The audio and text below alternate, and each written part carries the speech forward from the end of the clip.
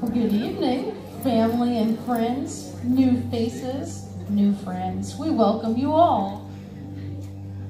So, I'm going to assume that you guys came expecting something to happen, yeah?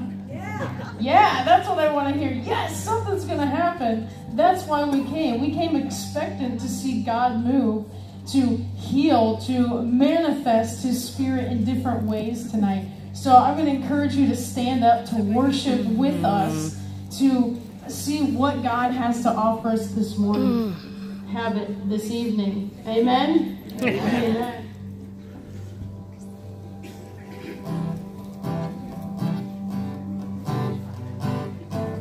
So I want to share with you Psalm 98. This is a command, a declaration, what God calls from us and reveals to us. It says, sing a new song to the Lord, for He has done wonderful deeds. His right hand has won a mighty victory. His holy arm has shown His saving power. The Lord has announced His victory and has revealed His righteousness to every nation.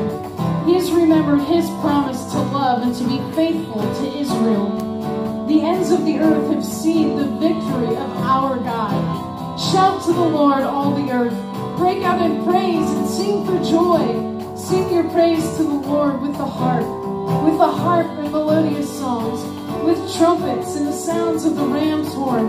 Make a joyful symphony before the Lord and the King. Let the sea and everything within it shout its praises. Let the earth and all living things join in. Let the rivers clap their hands in glee. Let the hills sing out their songs of joy before the Lord. And let us join in with singing of the angels to praise our God and King. Amen? So we got a chorus to sing. I'm going to teach you a little song. We want to sacrifice and surrender ourselves to give God free reign to what He would do in our lives. Amen? Amen.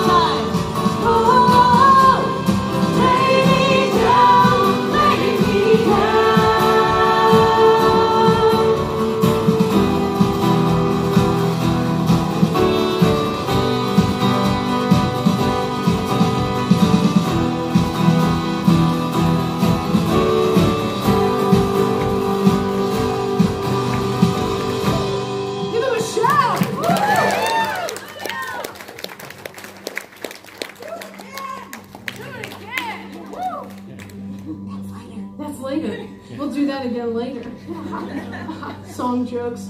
Praise God. Praise goodness. Ooh. Yes. God, we thank you. We thank you that when we lay ourselves down, and you are there to pour yourselves into us.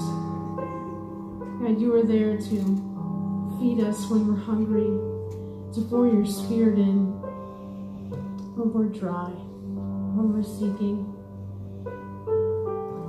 But in this time, help us to just let the distractions fade away. God, in the name of Jesus, remove distractions from this place. God, we thank you that when we dig and when we seek you out, you are there. Right in front of us, beside us, calling us. God, help us to come closer to you, to remove our thoughts, our priorities, our will, so that there can be more of you, more of your power, more of your authority, more of your miracles and healing in the name of Jesus. And we open our hearts to you. God, we ask you to move, to touch your people. Love has lavished my heart and taken me over, taken me over, and all I want is to be with you forever, with you forever. So pull me a little closer, take me a little deeper. I wanna know your heart, I wanna know your heart. Your love is so much sweeter than anything I've tasted. I wanna know your heart, I wanna know your heart.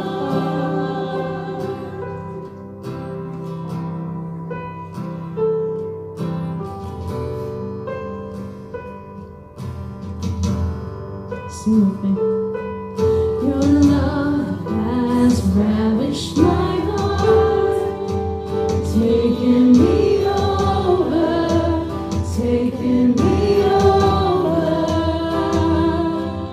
and all I want is to be with you forever, with you forever.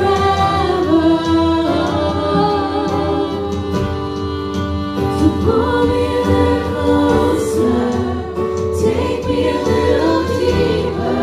I wanna know your heart, I wanna know your heart. 'Cause your love is so much sweeter than anything I tasted. I wanna know your heart, I wanna know your heart. So pull me a little closer, take me a little deeper. I wanna know your heart, I wanna know your heart. 'Cause your love is so much sweeter than anything I've tasted. I wanna know your heart, I wanna know your heart.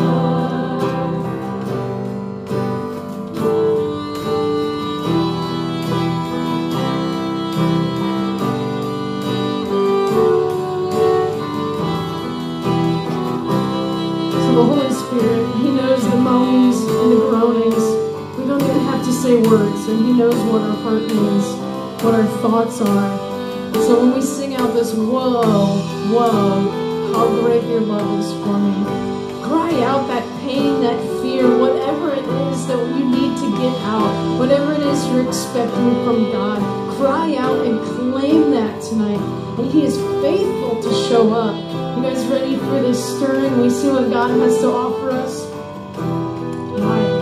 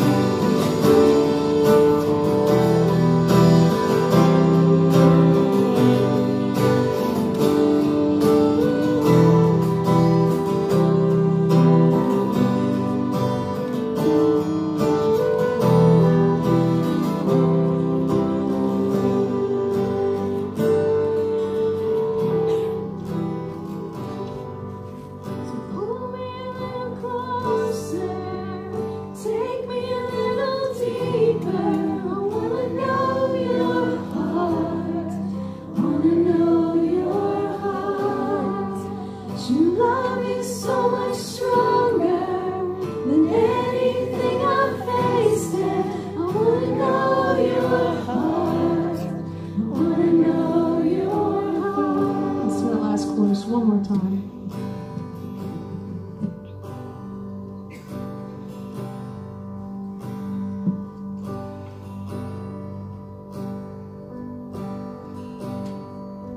So pull me a little closer, take me a little deeper.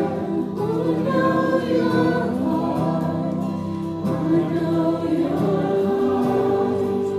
Your love is so much stronger than anything I've tasted. I wanna know your heart, I wanna know your heart.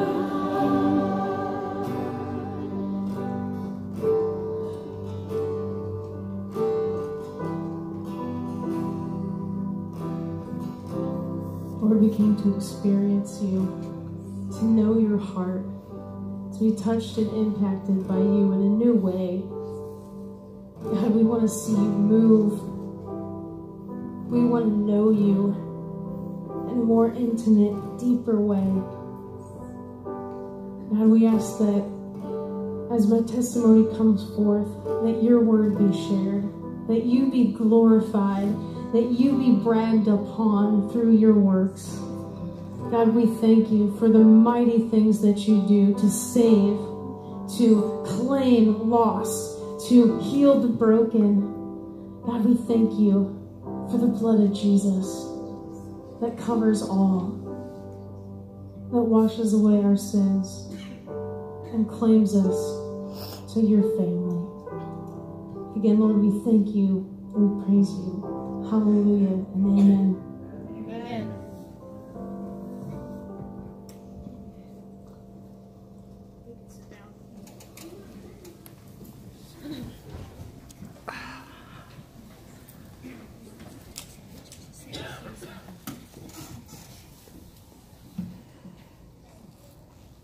I didn't get instructions. How's this work? I was going to say. You split the switch and Jared will take it from there. Where's the switch?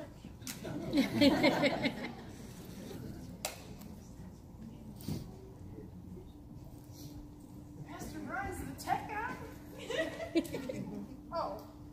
You chuck him wherever you like. Oh, sweet girl. Hey, there we go. I found the switch. It was right in front of me the whole time. All right, so thank you guys for coming out to experience, to hear, to find out what it is that God has done, what he is doing, how he works. And it's just amazing. As I was putting together my testimony, like, it's still nerve-wracking. I've definitely got some nerves. I'm very anxious about sharing parts of this.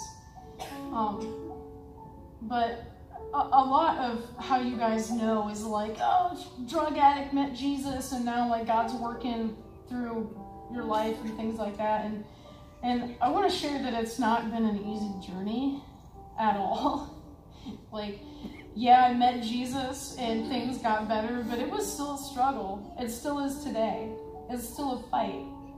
And every one of you is also in that fight. So this isn't just a story about me. It's how God has worked in my life, but how he can also work in your lives. And there's scripture in here. This is going to be like a testimony and a message wrapped in one. So I encourage you to take notes, how God can move in your life and benefit you as well. So, rewind. Back to when I was still partying, still using, I was doing drugs. I became a heroin addict and very quickly became a trafficker of heroin. I was the one driving large amounts back and forth from Columbus to Detroit, wherever it needed to go, so I could get my fix, so I could stay well. So through that mess, I had moved into a duplex, and my neighbor in the duplex, cool dude, we hung out, started to get to know each other, and he invited me fishing. All right, sure, let's go fishing. So, mind you, I'm still using, high in the middle of the night, we're talking about the stars and stuff, and I gave my life to Christ at the edge of a reservoir in the middle of the night. And I would love to say that I was delivered from there. I had no withdrawals and everything was awesome. That is not the case. I was saved. I was delivered from thoughts. But when it came to addiction to the substance, that was still there. I had to fight for a good 3 years at least. I'd be clean for a little while and something would happen. I'd be like, I don't know why I used, I just did. And it's taken me to this point to realize that through the years of rehabs and detoxes, being in jail and processing what's going on in my life, the drugs were just a coping mechanism. We all have coping skills and mechanisms that we use. Some are healthier than others. I chose some really unhealthy ones. but I thought they were working really well. Lo and behold, they were just delaying the inevitable. Either death or coming face to face with who I had become through drugs, through the world, through addiction. So, with drugs and all addictions being that coping mechanism that allows us to avoid situations, emotions, that uncomfortable thoughts of processing things, it allows us to be physically present but not mentally present. Our phones are the same thing, like just pull it out. I don't want to be involved with this. I want to avoid interacting with somebody face to face. It's acceptable in our culture, but it's insanely dangerous. Because in the time that Sean, who was my neighbor at the time, he could have very easily, distracted himself with his phone. But instead, while we were out fishing in the middle of the night, he took that time to explain the maker of the stars. He took time to explain that even though I was sick and I was hurting and I wanted it all to be over, that there was hope and there was somebody that loved me unconditionally, no matter what. And we think like, oh, well, our parents, we get that from them. Yes, to an extent. But God's love is so much more than that. It is so much bigger and all-consuming than we could ever imagine. So, in taking away my numbing mechanism, I found out what it was that I was running from. It was all those bad feelings, those emotions, that the flood of thoughts of things that I had done over the years, the emotions and the overwhelmingness, sadness and anger just consumed me. And I didn't have a way out anymore. I didn't have a drug to hide it. And this time I was asking why. Why, God? Why me? Why did I have to suffer? Why did I have to be addicted? Why am I going through this? And here's the short of a long conversation throughout months. But he says, why not you? You've already been through all this trauma, this abuse from your childhood. You've already been through the worst of it. Just finish the process. He says, I just want you to heal. And you'll get past what's holding you back. Oh God, I don't even know what's holding me back. How can I move on from there? He says, oh, but I'm faithful, my child. So, through recovery of things, mind you, it's not just what we can do, like going to counselors and doctors, people who know what they're doing, psychologists, psychiatrists, wherever it comes from. God is faithful. He gave us doctors for a reason. Okay? God is good all the time. So what he's revealed to me through my healing in this process is that my childhood trauma, abuse, abandonment, neglect, misunderstandings that children have, form perceptions and emotional stunts. Like, say at age 4, something traumatic happened to you, and you don't process that properly, because what 4-year-old can really process a trauma? So however we respond to that trauma is how we carry that throughout our lives. So something triggers that feeling, and we go back to the 4-year-old, not knowing how to handle our emotions, not knowing how to talk about things. Heck, how do we even identify what it is that we're feeling or what we're going through sometimes?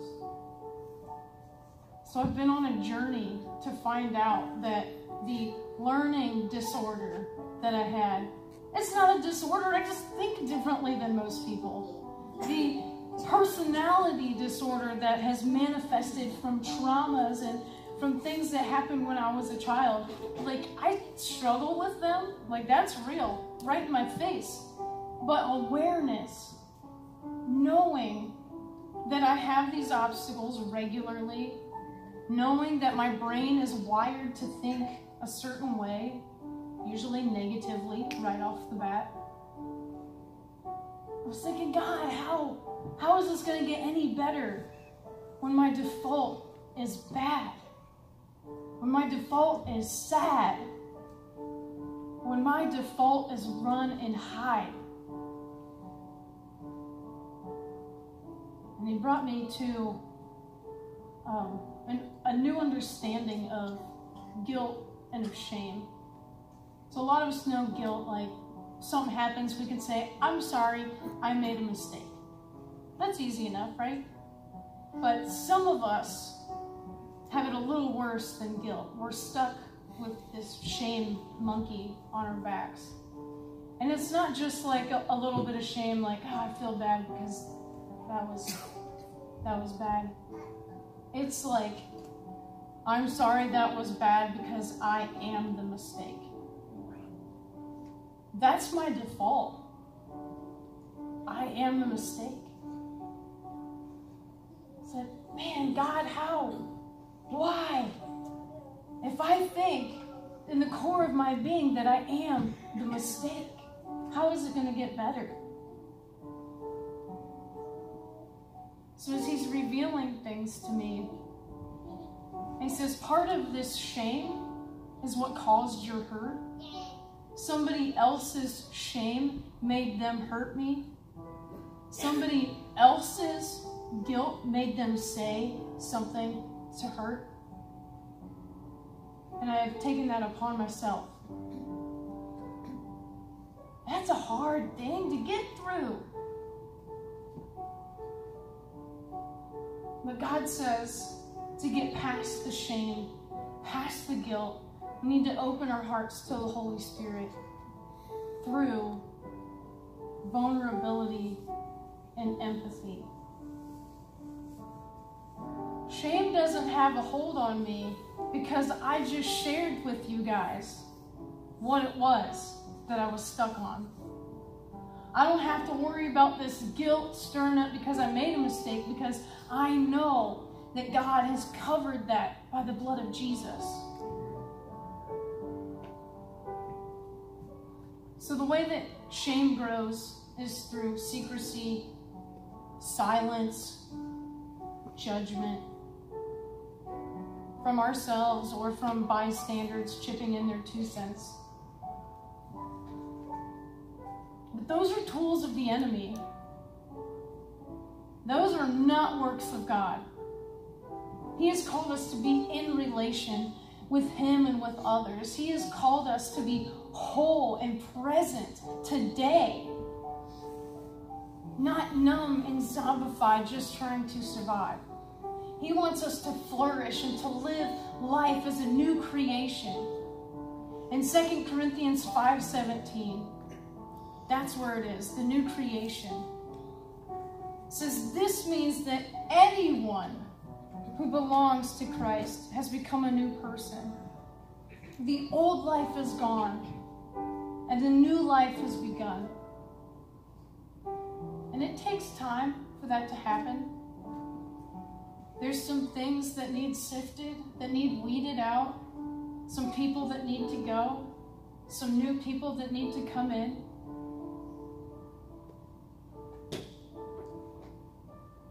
Not all healing is immediate. And man, boy, that's a problem in my book sometimes. I want it now, God, come on. We've been trained. Instant gratification. But doing this work, going and talking about things and rehashing traumas, like, now I can help other people through things. I can understand to a new level when somebody shares a pain or an injury that has carried throughout their whole life.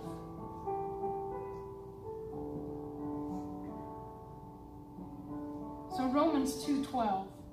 Romans 12. Sorry guys, Romans 12. Romans 12, that's where you should find yourself. But verse 2 says, don't copy the behaviors and customs of this world, but let God transform you into a new person by changing the way you think, by transforming our minds. So we are naturally, through the world that we grew up in, the things that we experienced, are set at a default of, that's not good, that's bad, negative. The world beats us down and we can so easily fall into that. But God says, I'm going to leave you the Holy Spirit.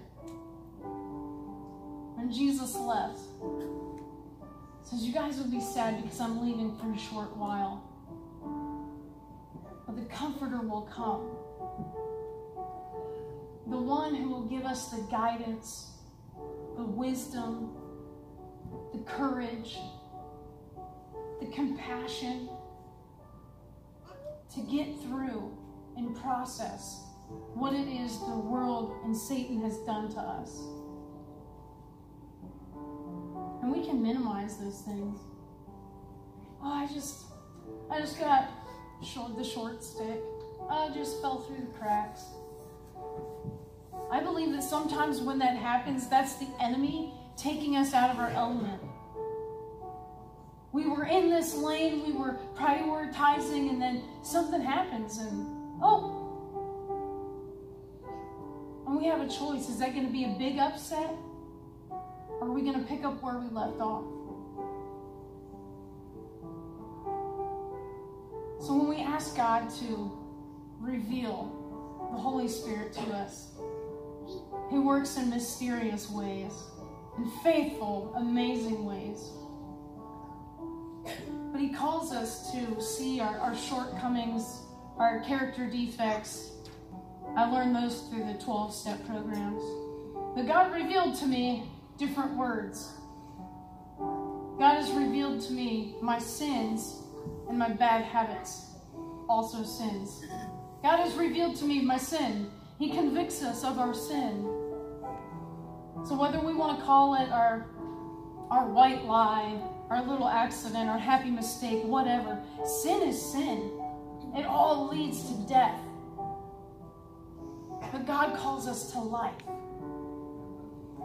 So through part of my healing journey, I heard about generational curses and ancestral things that carry on from generation to generation. You know, depression runs in our family, heart disease runs in our family, this runs in our family, that runs in our family. Does anybody have something that runs in their family? The buck stops here. God can break those curses right here, right now. Why carry that any further? By the blood of the Lamb and the word of our testimony, that newness, the refreshing of life comes through. So when we see, I'm just going to live in my sadness, depression runs in my family, I'm comfortable in my mess, I'm just going to sit here in it. Who am I speaking to? Because that's how we work. We get comfortable in our mess. I just want to sit in it. It's predictable.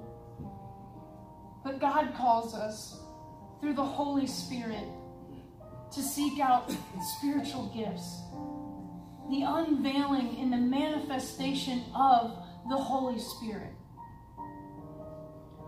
1 Corinthians 12 is where we find the spiritual gifts.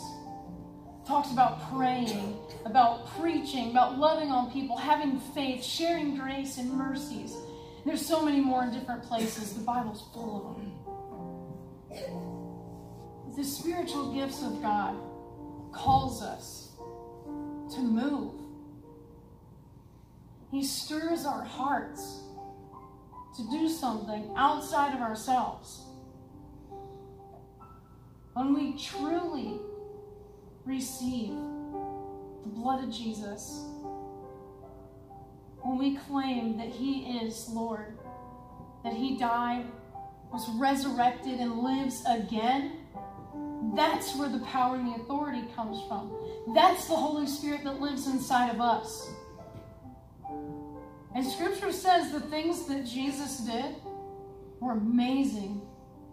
But his disciples, his people, you, each and every one of you, and me, will do bigger and better and greater things that Jesus himself did. So he calls us to pray. I was having a conversation with God through this. I was like, God, I want to see an arm grow out. I want to see a leg grow out. I want to see some miraculous stuff. I want some deafness to be healed. I want blind to be seeing. I want your healing to happen. And he says, well, you better start praying.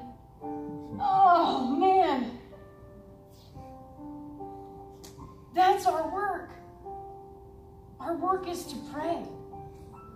God is the one that does the miracles through our obedience and prayer. So I want to clarify, it's nothing that I do on my own behalf of my own will. The only thing that I do is pray and trust that God is about to handle some business.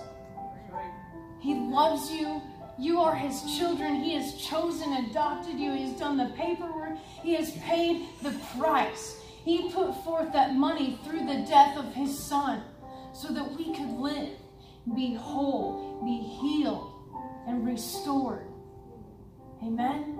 Amen. Amen. Oh, I like that. Amen? Amen. Amen. Well, we moved the table. For those of you who didn't know, it's usually here. We moved it over, and we want to sing you a song before we get into prayer. It's called To the Table. And God calls us to surrender and to sacrifice what it is we think is important. He wants us to take our priorities and to lay them at his feet. That's hard to do. Okay, some examples like it. Parents, if you have an unruly child, to take your hands off and say, God, I trust you to handle business, and to leave it at that. Right? Or if we have a financial situation that is just strenuous and we can't see any hope to the end of that, and you say, all right, God, here's the checkbook, here's my bank account, I trust you to do whatever needs done to guide me into changing things that need changed. Whether he nudges us to change our budget, to make cuts here and there, whatever it is, he'll speak to you. He says, bring it to the table. If you have fear, pain, if you're challenged by life just challenges me in general. It's hard. He says, come to the table.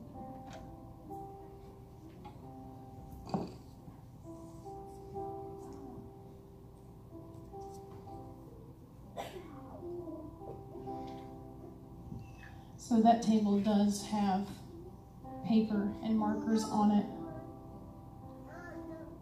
I'm praying that God stirs your hearts. So if you feel that there's something he wants you to bring to the table is open, write something down on the paper, drop it in the offering plate. You can scribble an X. You can just write initials. God knows what it is that he's stirring in your hearts. So feel free to move about, to worship him. The altar is open if you want to come kneel and pray on your own behalf. But we'll transition into community prayer shortly.